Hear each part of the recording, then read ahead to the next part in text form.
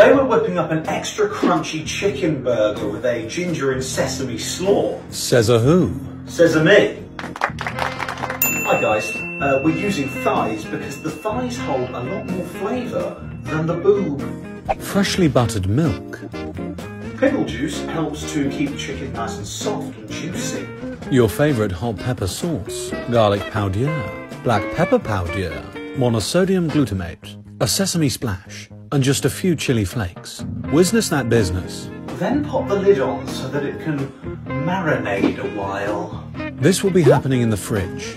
I couldn't be bothered to do chips, but I fancied potato bits, so they got diced and doused in sesame oil and neutral oil before being caked in miso paste, pepper noir and chili flakes. Get them in a hot oven, and after some minutes you'll have miso spud bites to accompany your delicious burger. I came, I slaw, I conquered and grated a red cabbage. Then a couple of carrots. This slaw will help you see in the dark. Chop a load of sprunions and some leaves of coriander. Get them in with ricey vino vinegar, sesame oils, salt, juice lemon, and just a little ginger paste. Give a good mix and admire the colourful colours. Don't forget to shuffle your spuds. Now's a good time to hotten your oil. The chicken's flavoursome jacket will be composed of floured corn, garlic powder, pepper noir, pepper of cayenne, onion granules. Please cumin, this is a safe space for good spice tastes. A little paprika, a little hot chili powder. Yes, this recipe does take some time. Oregano, powdery mustard. Then give a whisk and add a little salt.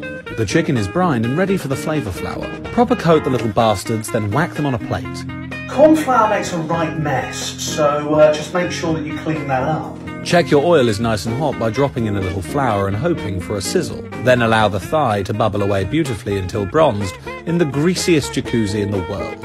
A half-time flip won't go amiss. Plop onto a rack and get the rest of them done. We're cooking them one at a time so we can avoid overcrowding the pan and lowering the heat of the oil to a point where it f***s up the chicken. I've said it before and I'll say it again. If Colonel Sanders wants to scrap, I'll 2-foot him through the front window of KFC on the Uxbridge Road, just for a laugh.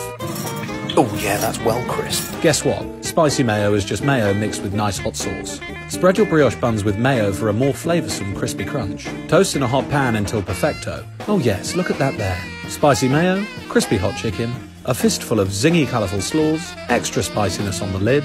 Don't forget the extra carbs. Now that's what I call a chicken burger. I don't really know what else I'd call it. The Herbie Spice Mix here is a recipe that I just made up on the spot today that will go down as one of the best I've ever done. Properly good heat coming through, but not a painful amount.